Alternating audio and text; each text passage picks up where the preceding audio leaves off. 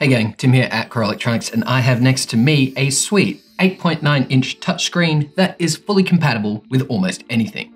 So let's set it up today with a Raspberry Pi single board computer.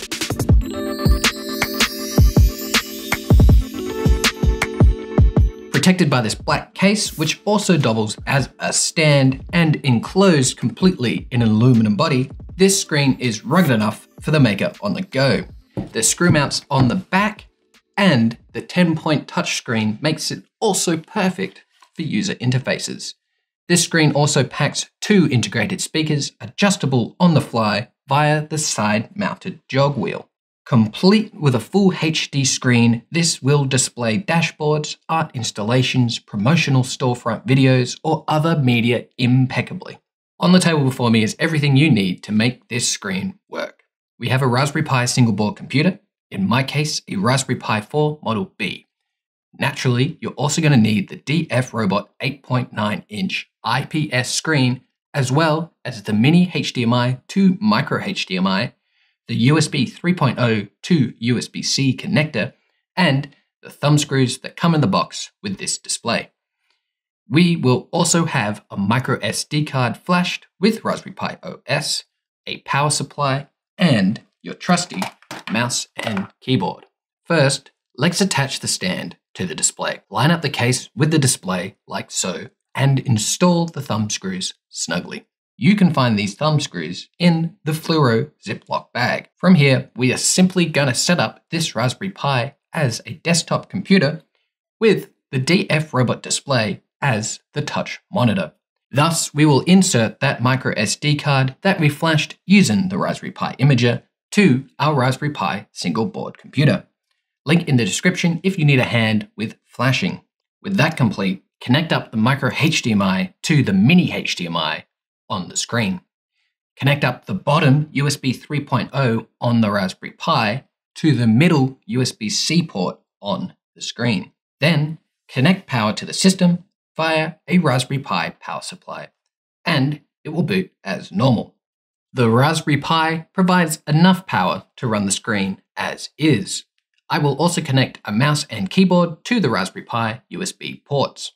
Note, if you're doing high-intensity arithmetic or powering multiple other devices simultaneously with the Raspberry Pi, I would recommend supplying energy to the screen with another power supply.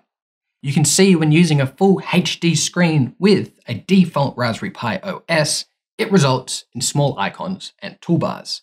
This can be fixed using the appearance settings. The easiest way to get to this setting is by right-clicking with your mouse anywhere on the desktop and selecting Desktop Preferences. From here, simply adjust the text size to 20, which is the font, adjust the mouse cursor to large, and adjust the icon size to very large. Doing all these changes will make for a much nicer user experience. This screen comes with internal screen settings that can be accessed and navigated by pressing in the jog dial. This will let you do everything that is to be expected of a modern display. You can also adjust contrast, sharpness, DCR, whatever takes your fancy. By default, the display is going to be in landscape mode. Turning this display to portrait orientation, we will need to adjust both the IPS display and the touch input. Now with the screen fully operational and Raspberry Pi OS running, the best method to rotate the IPS display is to click on the Raspberry Pi symbol, scroll down to Preferences, and then select Screen Configuration.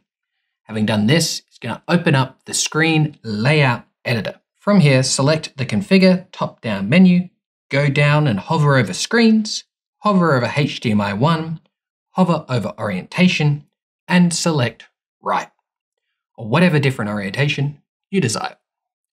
Then, after a quick reboot, your system will be orientated to portrait mode.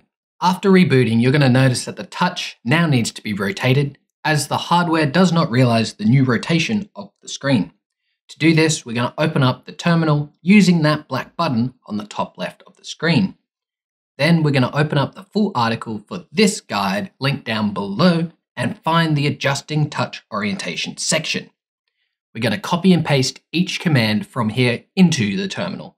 Press Enter and allow each to finish before moving on to the next command. If you're ever prompted with "Do you want to continue?", press Y and then the Enter key to continue the process. This is set up to work no matter what Raspberry Pi model you are using, so some terminal commands may say that that folder has already been made or something to that effect. Don't worry about it and just continue the steps. The final command will open up a text file which we will customize. Do so by scrolling down to the section referring to the touchscreen with your arrow keys on your keyboard. As I've rotated the display by 90 degrees, I will copy and paste this option found on the full article directly beneath the line. For my situation here, I have rotated the screen by 90 degrees. So I'm going to copy and paste this option here and paste it directly beneath the line, match is touchscreen on. For setups where you want 180 degrees or 270 degree rotations, you would instead add one of these options. Once done, press Ctrl X, Y, and then the Enter key to save these changes. Then reboot your Raspberry Pi system to make these changes present. After reboot, the touchscreen will be oriented correctly and you can get back to using the touchscreen just as you'd expect. This screen is robust enough to function as is as a kiosk UI interface. We have some great Raspberry Pi kiosk guides, just check the description if you're interested. These screens also have a hidden extra feature that is impossible to demonstrate with a Raspberry Pi single board computer. This is USB-C power pass-through. The basic gist of what goes on is that two USB PD enabled devices negotiate a power contract, also referred to as a handshake, when they're plugged into each other. But not only does it do this, it will also enable touch display data to be sent through the same USB-D connection as well. This feature is shown perfectly using a LattePanda Alpha single board computer and the DFRobot display. When set up, it has full touch compatibility and runs full HD video smoothly whilst being powered through the screen. The screen is then powered by the LattePanda power supply. Thus, only a single USB-C cord is employed to do touch, display, and power. And with that, if you have any questions about this or anything else, come write me a message below.